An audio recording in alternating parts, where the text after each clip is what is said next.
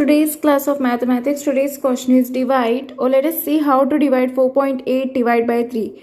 Here the number is with a decimal point and one with without decimal point. So let us see how to divide this.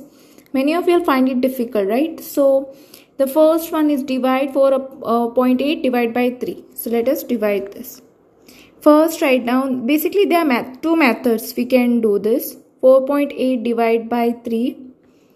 Here let me use method 1. Okay,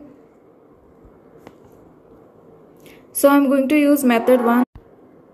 So now let me write this 4.3 over here and 4.8 right over here. So 3 ones are 3 I will get, right? Subtract this.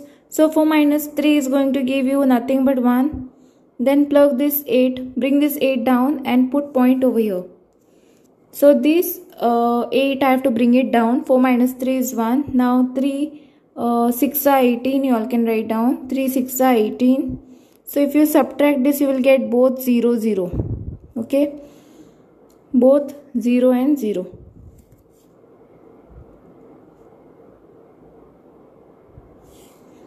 Therefore you all can write this as 4.8 divided by 3 is going to give you answer to be 1.6. There is one more method where you can do it, like 4.8 divided by what you will have divided by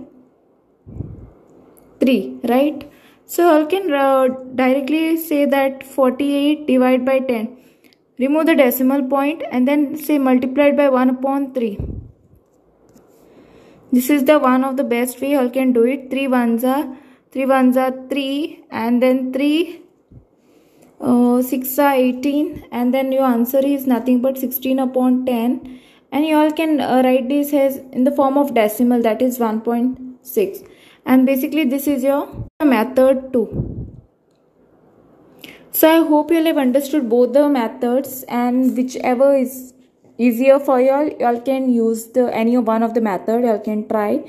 So I hope you have understood how to divide these numbers, and thanks for watching. If you have any doubts, queries, you all can comment below.